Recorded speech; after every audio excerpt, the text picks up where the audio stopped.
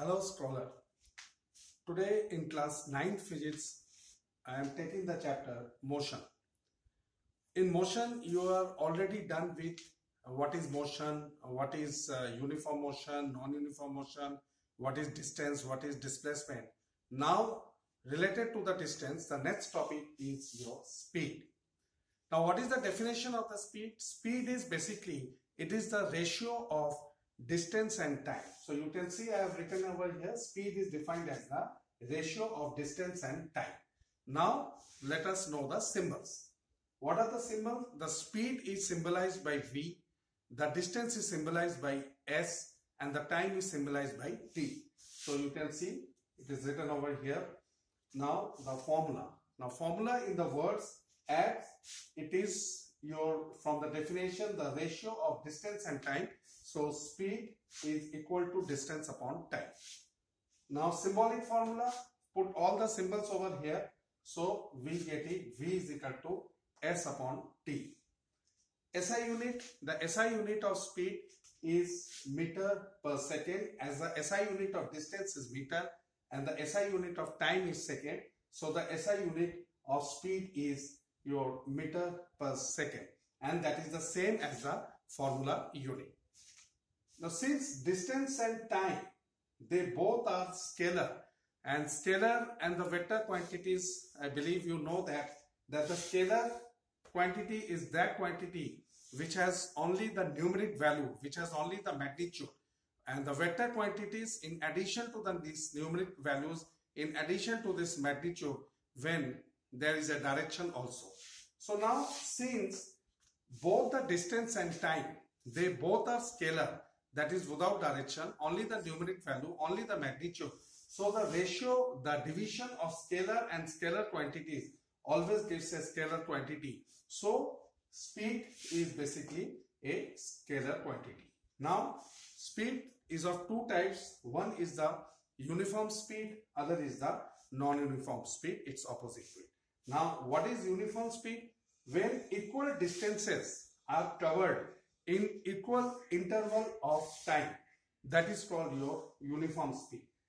For example, an object has gone from this point A to this point B, and it is 5 meters and in suppose 10 seconds.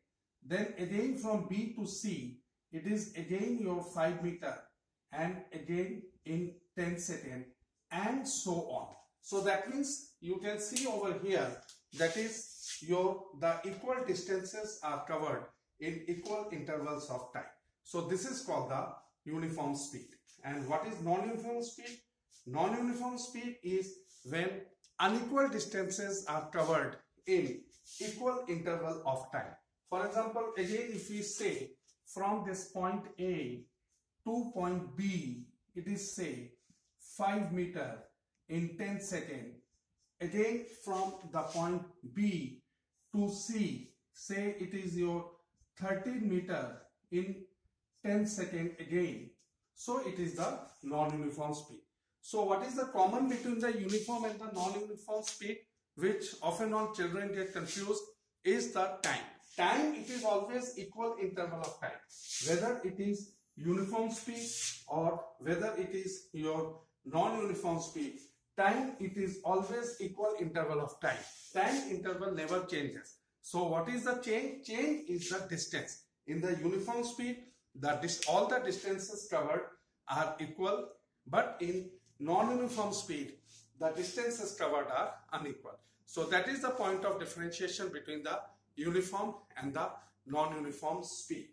Now the next topic is basically, that is extending a scalar quantity to a vector quantity.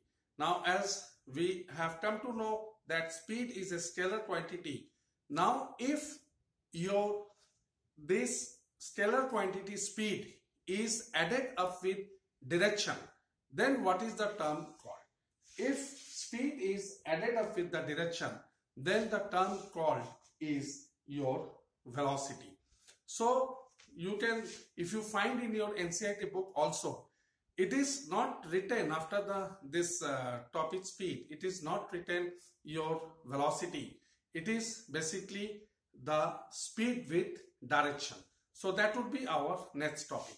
Now another your term in the speed is the average speed, which is equal to total distance upon total time. So this is the your average speed.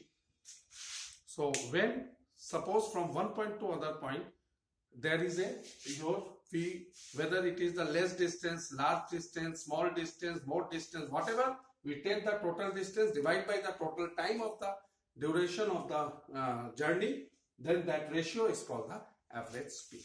Thank you.